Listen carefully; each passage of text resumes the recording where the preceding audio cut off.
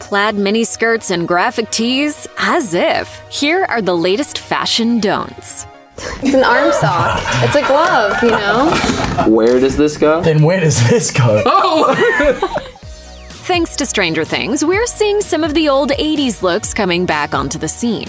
And while we can hear millennials screaming into the void, Y2K fashion of the early 2000s, including low-rise jeans, has even made a comeback. These decades-old trends are really fun to incorporate into your wardrobe, but here's a tried-and-true tip you need to hear. Never wear retro pieces without first giving them a modern edge. Otherwise, you'll look like a jazzerciser ready to break a sweat with Jane Fonda rather than a trendy young person who's paying homage to the 1980s with an eclectic print or chunky earrings. As Vogue noted, we've witnessed retro looks re-emerge onto the fashion scene. However, the fashion magazine explained that it's incredibly important to modernize the old-school silhouettes, as no one needs earlobe-high shoulder pads and ill-fitting hippie vests. Those belong in the past. Fashion is always about individual expression, and if paying homage to a decade gone by is a part of your style, there's a fashionable and unfashionable way to do it.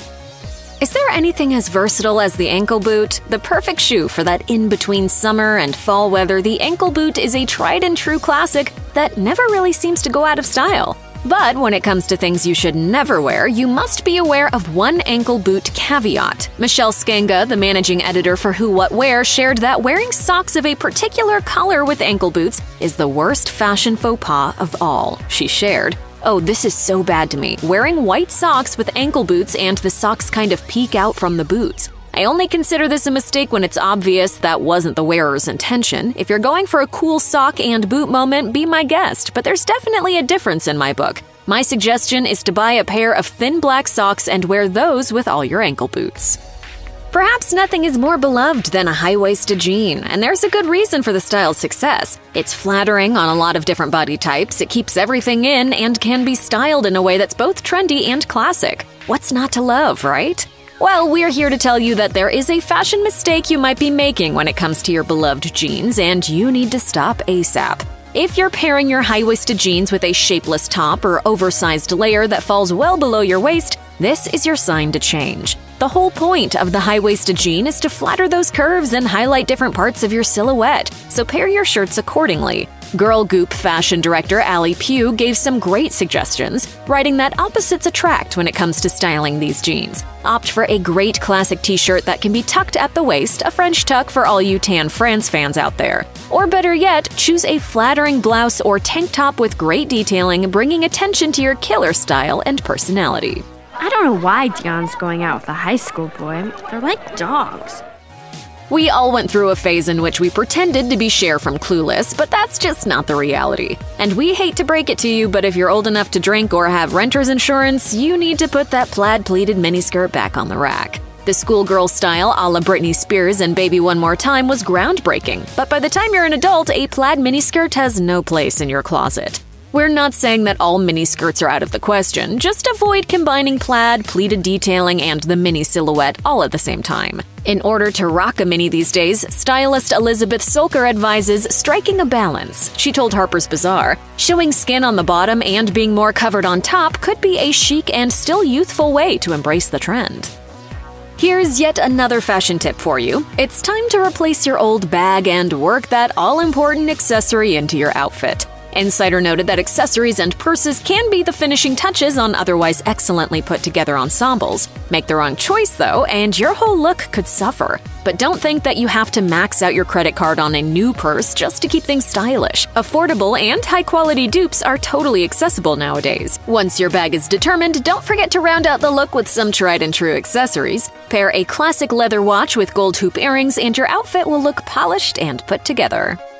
The days of childhood, marked by fairies, make-believe, and butterflies, are just as sweet to look back on now as they were when we were engaging in such joyful times. And while so many of us want to capture that innocence and hold on to it for as long as possible, butterflies in particular should never make it into your wardrobe. In a roundup of adult closet no-nos, Cosmopolitan noted that butterfly t-shirts, and really t-shirts with any sort of animal decal, have a tendency to look a little juvenile. While it's adorable to see your nephew in a dinosaur t-shirt or your niece wearing a shirt with a tiger printed on it, you wouldn't want to take fashion inspo from a toddler. If bringing a whimsical and animal-inspired look into your closet is particularly important to you, there are ways of doing it that are far more chic and on an adult level.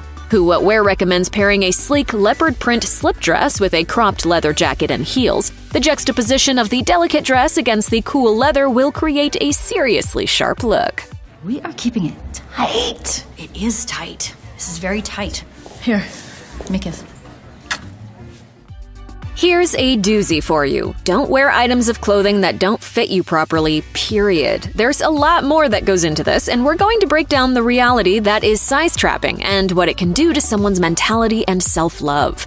Every person who shops in the women's section can tell you that the sizing goes up and down like a yo-yo. A size 6 in one pair of jeans from one store fits like a glove, while a size 6 from another may not get up past your knees. How could the same size have completely different results? It has nothing to do with you or your body, but rather the size differentiation between brands. For many women, it can be really difficult not to tie our sense of self-worth to the size we see on the label. Any young girl who grew up reading fashion magazines can tell you that. But it's truly a losing game. Instead of buying the same size over and over again and accepting a poor fit, choose whichever size fits well. If you're especially keen on well-fitting clothes, Nicole Akhtarzad, the market editor for Who What Wear, suggests going a step further and taking your clothes to a tailor to get that perfect item. As someone who obsessively tailors everything, I cringe when I see people wearing things that are in need of some seamstress love. Whether it's a hem that's too long or a dress that needs to be taken in at the waist, it's all about the fit for me. If you love a graphic tee, you're not alone. From band t-shirts to cool Art Deco designs, the simple graphic tee has gotten a lot of love over the years. And while we're all here for the tastefully done Nirvana shirt or the adorable oversized tee that features a tiny little embroidered smiley face in the center, there are some graphic tee rules that you absolutely should follow. Namely, never wear a shirt that takes too long to read. These shirts often come off as childish, and when we use garments such as these to do the talking for us, we may be presenting a version of ourselves to the world that we don't intend to. So put your funny sayings on your reusable water bottle in sticker form, or cover your laptop case in your favorite meme culture material, but keep it off your shirt. Personal stylist Peter Wynn and founder of The Essential Man recommends opting for one-word graphic tees instead of overly wordy styles. Single words feel a bit more sophisticated than a phrase t-shirt, which often comes off as cheesy.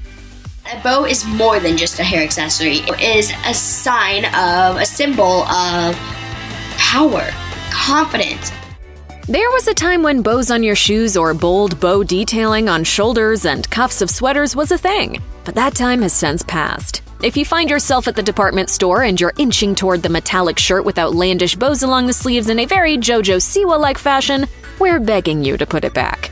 As Cosmopolitan noted, it's incredibly difficult to incorporate bows into your wardrobe without looking like a child or cheerleader. Rule of thumb, put the bow back. Or if you're really dying to wear the look, opt for a very subtle bow.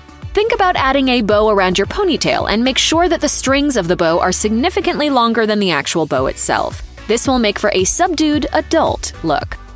While there's something incredibly nostalgic about the days at summer camp where tie-dye t-shirts were all the rage, we have some news that may not bode well for some. If you're still cutting up your old t-shirts to fashion into new designs, you need to stop.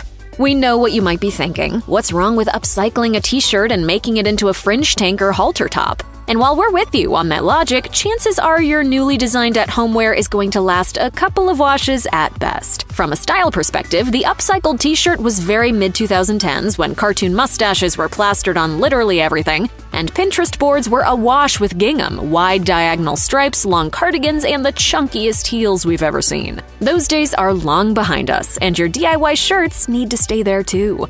If you're looking for some affordable and comfortable alternatives, like a t-shirt but more fashion-forward, opt for a tank top or halter. Chances are you'll find a style that fits your needs. Bonus, you can donate your old tees instead of hacking them to shreds.